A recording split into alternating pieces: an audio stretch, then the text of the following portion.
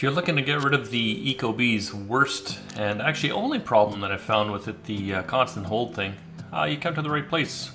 Let's take a look on how to get this thing resolved. One of two ways, one of the first steps that you're going to need to do is either head up to the thermostat or log into your Ecobee. Once you get there, then click on the three little lines at the bottom left, head over to settings, and then click on preferences.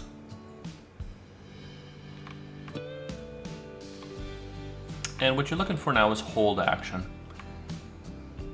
You click on that, you want the middle option there, which is until the next scheduled activity. So that's one way to do it. The other way that you can do this is head on to the web app and log into your Ecobee account.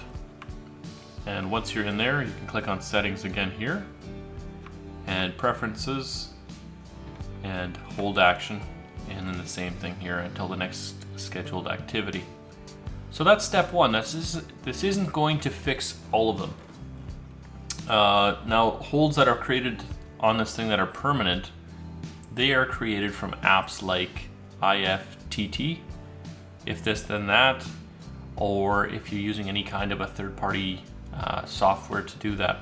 For me, I'm using Samsung SmartThings to do some fancy stuff, and that causes a permanent hold. So to resolve that, you're going to need a program called Webcore.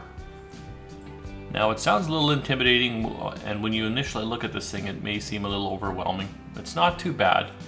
The installation, I'll throw a link up here, that's going to be the longest part of this whole deal.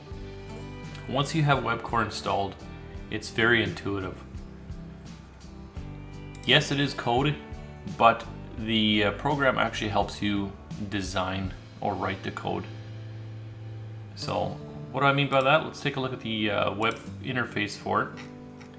Alright, in the screen here you can see the fan circulate. This is one of the things that I run to take and eliminate holes for myself.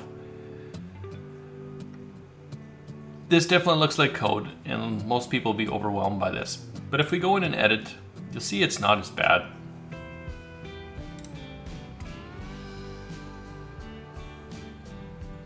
Click on this, for example, if you want to make a new if this, then, or that statement. And most of the stuff is in here for you, and all you have to do is just change whatever you want. So in this case, the physical device bedroom temperature is outside of the range, and the expression here, this is the only piece I had to type in. The rest of it is all there for you. And once you start typing these variables, it'll actually coach you along as well. This eliminates typos, and it makes it very fast to set up whatever you want. I'll leave a link to this Webcore piston if you're having trouble with the Ecobee holds. And basically what this thing does is, it's actually a two-fold thing for myself, for my house. The theater room, which is in the basement of the house, and the bedroom, which is in the upstairs of the house. If there's any fluctuation in temperatures in my house, it's between these two rooms. The bedroom has two very large windows. I think they're 3x5 or 3x6. And if it's sunny outside, this upstairs can really warm up. And the downstairs still has the big windows, but doesn't get as warm. So what I use this for, this chunk here, is it'll run the furnace fan to kind of move that air around the house. So my basement warms up and my upstairs cools down. And the end product of this is that my sensors are all kind of within the range that I want. Now, what gets rid of the actual holes? If you're having hole problems, the only piece of code you need right here is this one here. Resume program. You send this to your thermostat, it'll go right back, it'll clear any holes. This is the only program that I found with SmartThings, if this then that, or any of the other programs out there that actually will remove the Ecobee hold without you physically going to have to touch the device in some way. You can build that in however you want. You could just simply say every 60 minutes resume program, and that could be the end of your Webcore piston. That would fix the problem.